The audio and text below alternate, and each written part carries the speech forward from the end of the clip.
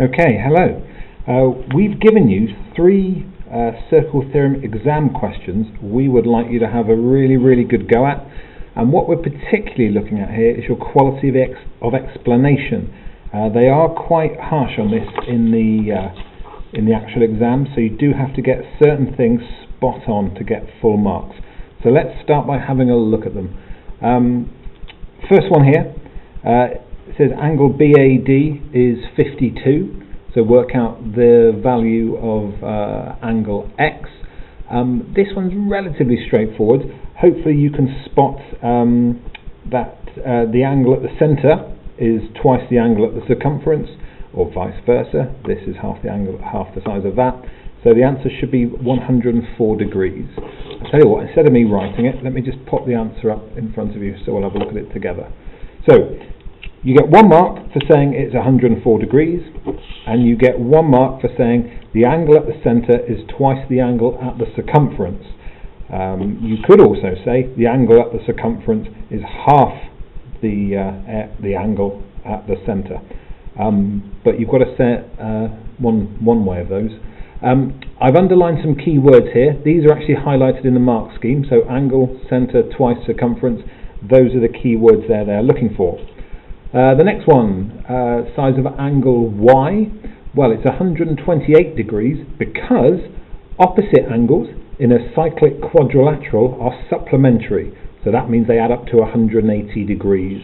So that angle there and that angle there add up to 180 because I'm sure you can see the quadrilateral there. Again, in the mark scheme it has highlighted the words opposite angles and cyclic quadrilateral are supplementary or add up to 180. That is what they're looking for full marks. Moving on, here's the next one I've got. I'll just put it up in front of you. Let's have a look at this one together. So A, B, C and D are points on the circumference of a circle, A, B, C and D. PQ is a tangent to the circle and it touches there at point D. Angle BDQ is 72 degrees, which you can see it because it says it there, and angle ABD is 63 degrees, and again it says it there. So it wants to know the size of this angle X. So the circle theorem you're looking for is the alternate segment theorem. So the answer is it's 72 degrees.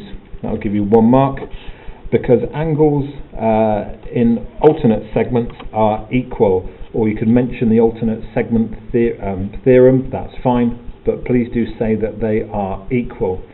So that angle there is the same as that angle there. The next one, angle Y, it's asking for here. Again, in this one, like the last question, there is a quadrilateral inside this circle here. I'm just outlining it there.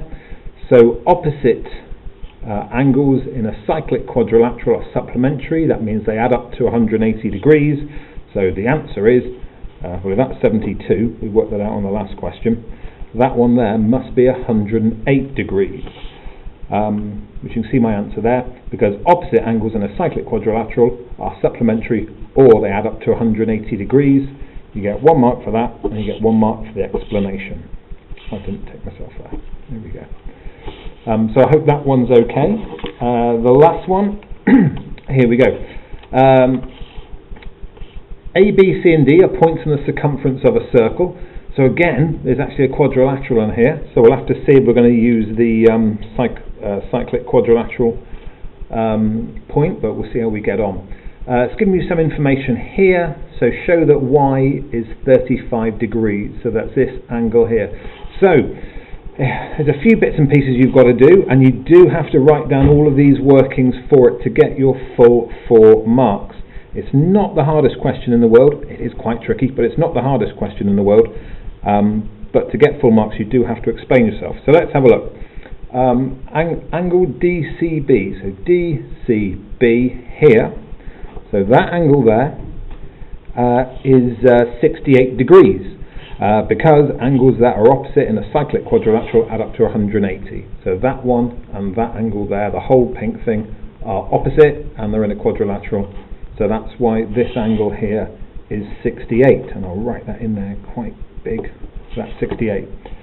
So once you know that that is 68, you can then work out this angle in here, because you can just do 68 take away the 33, which gives you that angle in there, which is 35.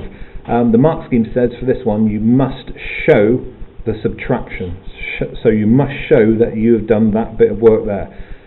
That's a straightforward calculation, but you get a mark for showing it, and it's only a 4-mark question, so please don't try and skimp on showing your workings. Make sure they're crystal clear. So if that angle in there is 35 degrees, that means this angle up here, angle Y, is 35 degrees as well. I don't know how many of you have spotted it, but if that's the radius, and if that's the radius, you've actually got an isosceles triangle going on. So angle Y is 35 degrees because in an isosceles triangle, the angles at the end of the two equal sides are the same. So that's 35 and that's 35. And that will get you your full 4 marks. And the last one there, part B, let's have a look. Work out the size of angle Z. So angle Z is here. To work out angle Z, first of all we need to work out this one here. Now, we know both of these are 35, and we know there's 180 degrees in a triangle. So we're going to do 180, take away 35, take away 35. That will make that 110 degrees in there. But it wants angle Z, and hopefully you've spotted that the angle at the centre is twice the angle at the circumference here. So that angle there is twice that one. So that means it's 55. Here is my full answer at the bottom. So I've done the angles in a triangle part. Again, you must state that and you must show it. I know angles in a triangle you probably learnt at primary school or in year 7, but to get the marks you've got to show it. And down here, angle Z is 55 degrees because the angles on the circumference is half the angle at the centre. And that's how you get your full marks for circle theorems. Thank you very much.